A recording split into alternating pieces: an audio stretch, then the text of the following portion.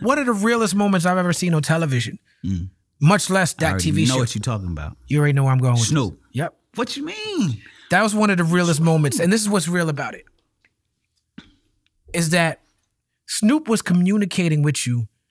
And Snoop was communicating with you in a language that is unique to Los Angeles. Yep. And he was pressuring you, and he was testing you. And you knew it, and he knew it. And people who knew what, but y'all didn't explain it. Nope. The show didn't take time to explain it. So on this show, I would like you to take time to explain in that moment what was happening and what you was thinking when Snoop was like, but where you from though? All right, let me start off by saying, I know I'm not explaining this for you. Okay, right. We're going to explain it for the cameras. That's right. Because you know what that was. I know exactly what that was. Let's start by saying Snoop didn't ask everybody that. He asked you when you said you were from me. Inglewood. He asked, but I think before I said I was from Inglewood, I think he already wanted to ask. Right. And I think it speaks to the energy and, again, to use your word, the authenticity behind what I presented in my art, in my performance, right? So Snoop, he didn't ask anybody else, which means he was moved in a different way, which means in his world, he's familiar with that energy coming from that place. It's like that question I asked you about the pro-blackness. That you move in a way where people would think, oh, this is just a street nigga, period. And they not seeing all the other stuff that comes with you. Absolutely. Yeah. And so I think I'm an intersection of all that shit in the same box, like church, street, music, art, you know what I'm saying? Fighting, you know, so, but I think Snoop saw that. And I think it was a line. I didn't mean to look at Snoop. I said, I didn't mean to look at Snoop, but I think I looked at him when I was like, if you don't like it, then fight me. Go meet the heel of my Nikes. You know what I'm saying? And so I think part of it could have been like, okay, he up there, he got that energy. Right. And he said that. He did you like this too. He did.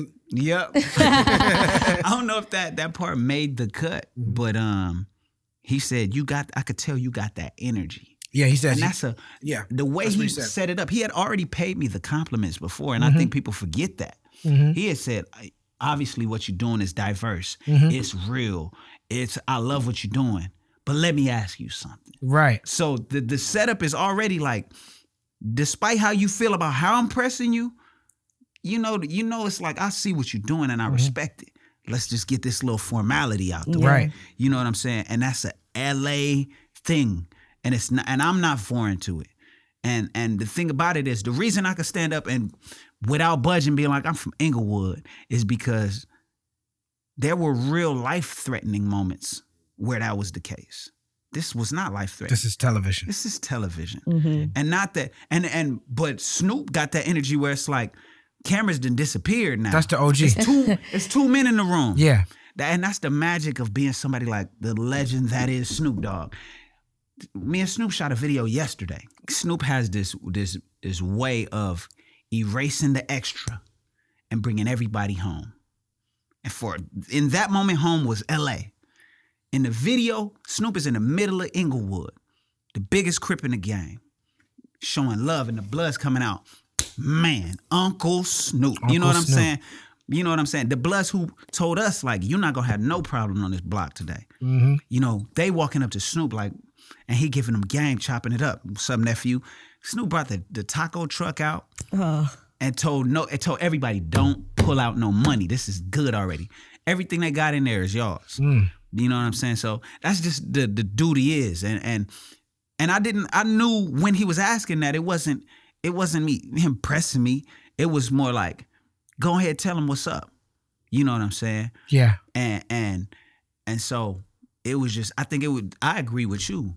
I haven't seen no moment like that on television. Yeah. Not, especially unscripted. We create them and we put them together sometimes brilliantly. Like Straight Outta Compton is scripted. Yeah. But then they did such a good job of casting to where it's like, you don't lose none of that authentic energy. That's right. But unscripted, nothing has happened like that unscripted. Yeah. And I appreciate that because everybody knows that it's like, you know, I even paused for a second to decide how I was going to answer. I see all that. You can see all that. Because I could have been like, Well, my brother from here, and I grew up right over here, and they got my back. But it's like, you ask me the same question, so you gonna get the same answer. And that's man shit to me. Like, I'm not switching unless you switch. If you say, okay, what block though? Manchester and Fifth Ave, you know what I'm saying? Park Circle, you know what I'm saying? Who you know? All the bros over here, you know what I'm saying? But he didn't switch the question, so I didn't switch the answer. And then his immediate response was, respect, cuz. You know what I'm saying? Like, you stood your ground. And it's been that ever since. Because somebody at his level, you got to test that part of a man before you decide to fool with him. Ever since, I can't say I have any bigger ally in the game. That's Snoop.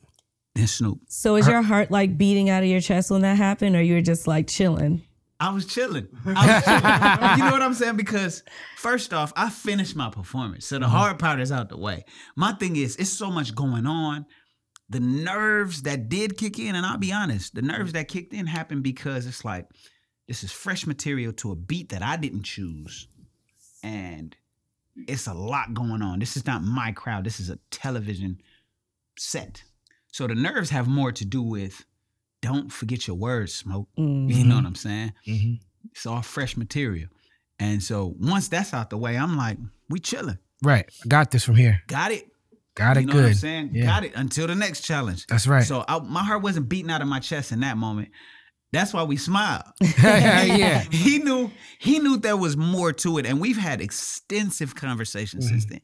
He knew there was more to it that's why I didn't even say I don't bang. It's so much I could have said. You just said I'm from Inglewood. I'm from Inglewood. Right. You fill in the blanks. There's a question, there's an answer. You fill in the blanks. And I promise you, the love has been ridiculous. You know what I'm saying? Shout out to Snoop, man. A name well earned, Uncle Snoop, and he's been Uncle Snoop to more than me. That's right. To me too. To me too. Snoop has jumped on records for me. Snoop, but the Blast blew up in LA because Snoop had a show on the beat and it was playing the Blast.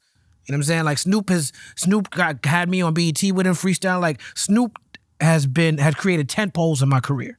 He do it for everybody. For everybody. I'm an underground rapper from Brooklyn. It don't matter. It's the same shit with Snoop. Same shit. It's hard, but word up. Yeah, that's a real moment. What would